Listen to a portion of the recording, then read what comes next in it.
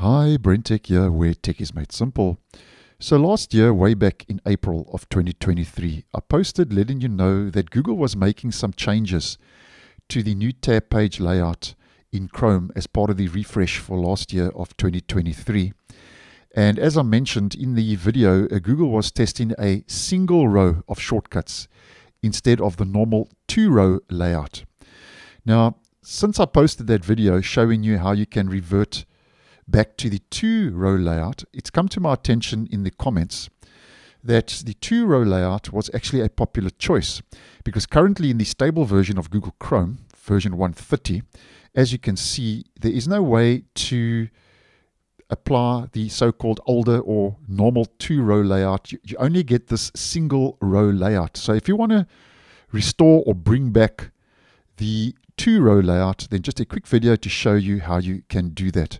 Now, first of all, before we start, the flag that I used in that previous video was NTP single row shortcut. That has now been removed, and it has come to my attention after that you could apply a NTP modules redesigned flag, and that's also been removed.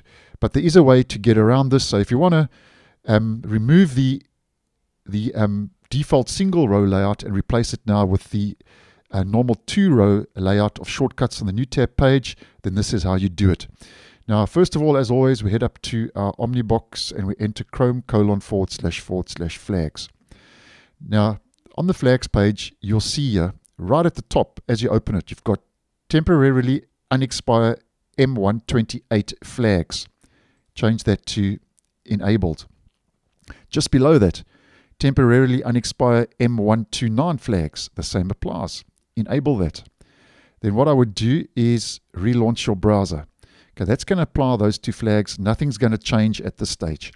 Then what you need to do now is you need to do a search for NTP modules. There we go. NTP modules redesigned shows the redesigned modules on the new tab page. We change that from default to disabled, relaunch the stable version of Google Chrome, and now you'll see when we head back to the new tab page, there we go. We've got our so-called normal two-row layout, which can be restored, as mentioned, just adjusting and tweaking those experimental flags. So if you want to do it, it works for now, and it works for now as of today, the 21st of October 2024, but as mentioned, those flags can be removed at any given time, but for now, restoring the normal two-row layout is an option by just tweaking and adjusting those experimental flags. So thanks for watching, and I'll see you guys in the next one.